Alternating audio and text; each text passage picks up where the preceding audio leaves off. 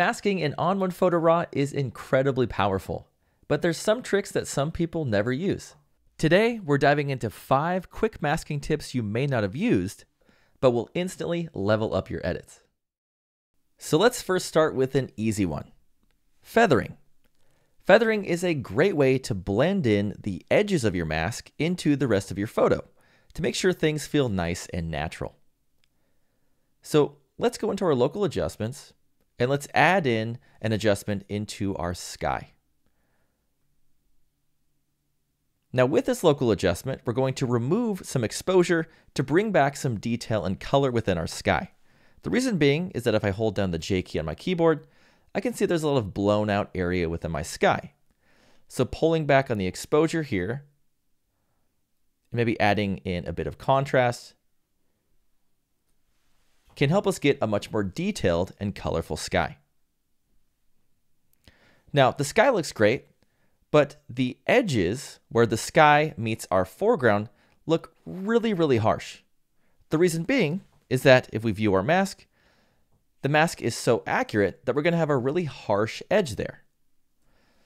Well, what we can do to combat that is we're going to go into the masking properties here by clicking on this little box there next to the adjustment. And in the properties dialog, I'm going to go into my masking tab here. I'll go into this little menu, choose refine mask, and I'm going to feather the mask all of the way. By feathering the mask, it's going to soften the edges and blend that foreground area into the background sky area. So if I view my mask now,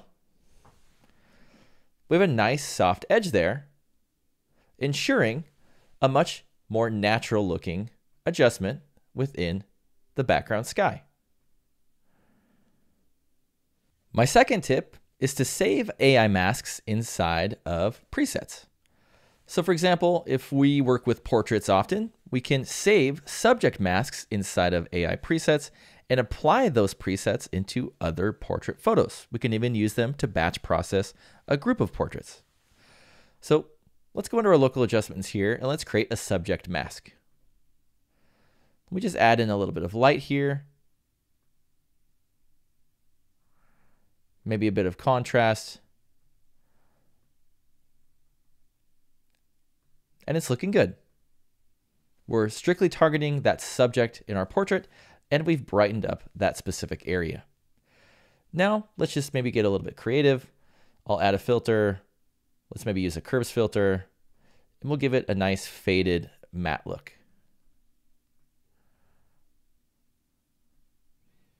So here's our original and after. Now let's say we want to apply this specific look to other portraits. We can go up into the top menu, we'll go to settings. I'll choose save settings as preset. And let's create a new category here. I'll just name this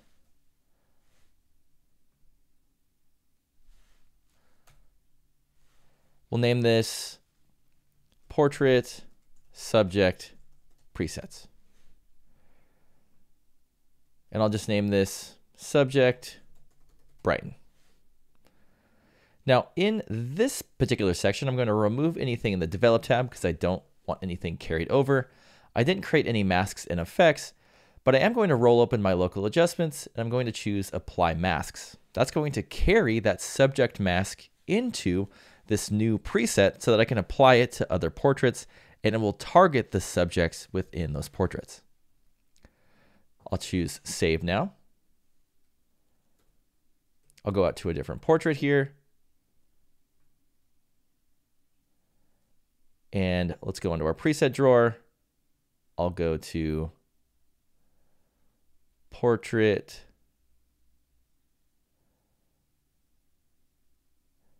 subject presets. And we have our subject brighten there. I'll click on that. And now if I go into my local adjustments here, in my local adjustment, you can see it's targeted that portrait subject within my photo, and it's given it that exact same filter in effects. Now keep in mind you can use multiple different adjustments with multiple different masks. You can also add on as many filters as you want, but I did want to mention that because it's a great way to save AI masks into presets and then apply those to other similar types of photos. My next tip is to use your masking bug or your gradient mask tool to create custom vignettes, or you can even use it to create custom spotlighting within your photo. So let's go into our local adjustments, and I'm going to add an adjustment with my gradient option there, and I'll just choose add. Now with that gradient tool selected here, we're going to go up to our top tool modifier bar. We're going to go into our shape menu, and we're going to choose edges.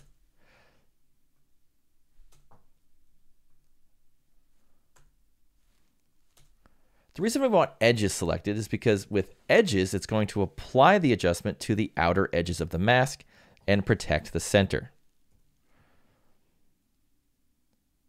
So we can use the solid line here to modify the size. We can use these little handles here to modify the shape. And we can use this larger handle in the middle to position. And if we need to rotate, we can use this handle here.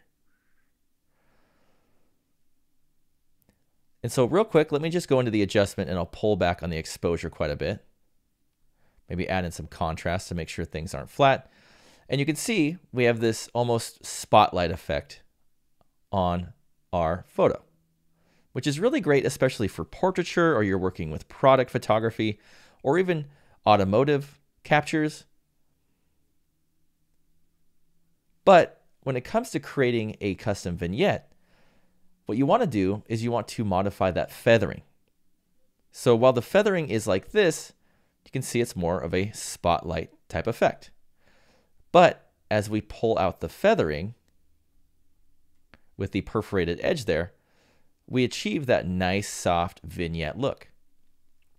And if I turn this off and on here, you can see it's doing a great job of darkening up these corners and really focusing the viewer's attention into the center of the frame, while also adding in a nice bit of mood and drama into the scene.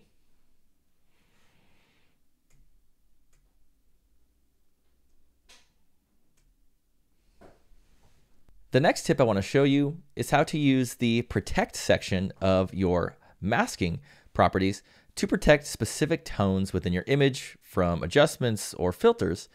And I typically use it to protect the shadow tones within my photo. So we'll go into our local adjustments here. I'll use a gradient again. We'll just sort of use the same technique we did earlier. I'll modify the shape. And I'll just focus this on this particular area of the scene. We'll darken things up quite a bit. And then we'll feather it out. So we're really focusing the viewer's attention into that area there with the cityscape in the background. And if we turn this off and on, you can see it's doing a great job of darkening up those corners. But let's say you don't want it to muddy up all of these darker shadow tones.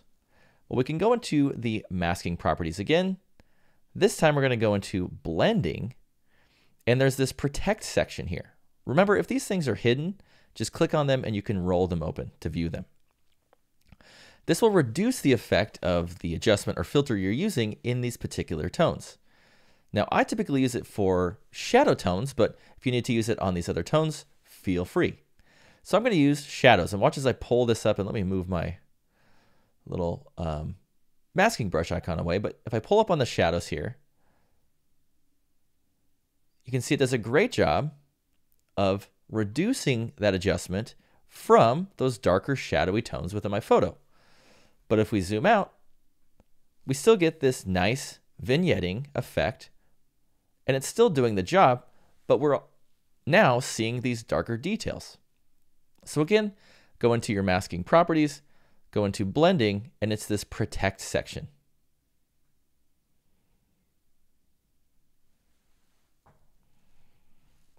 The last tip I wanted to leave you with is a really easy one, but for me, it's essential when it comes to an efficient and speedy workflow, especially when you're working a lot with masks, and that is to use O on your keyboard as a keyboard shortcut to view your mask instantly.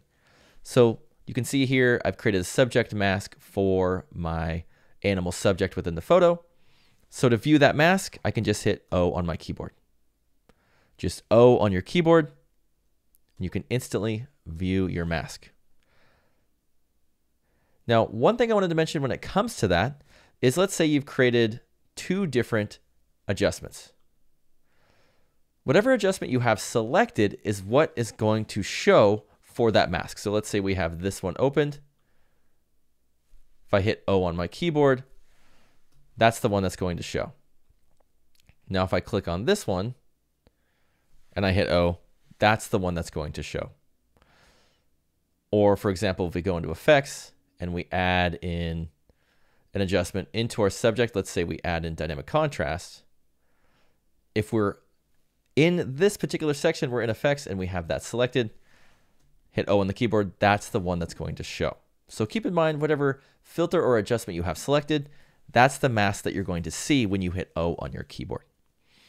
Also, one last thing I wanted to mention is when you are viewing your mask, you can still do masking within the mask view. So if I know that I want to add in a little bit of detail, maybe in these corners or whatever it may be, you can always use the same masking tools you would while you're looking at the photo in the mask view. So O on your keyboard to instantly view your mask. So those are 5 quick tips that you may not have used when masking in ON1 Photo RAW. Thanks so much for watching. If you enjoyed the lesson, subscribe to our channel for more tips and tricks using ON1 and ON1 Photo RAW.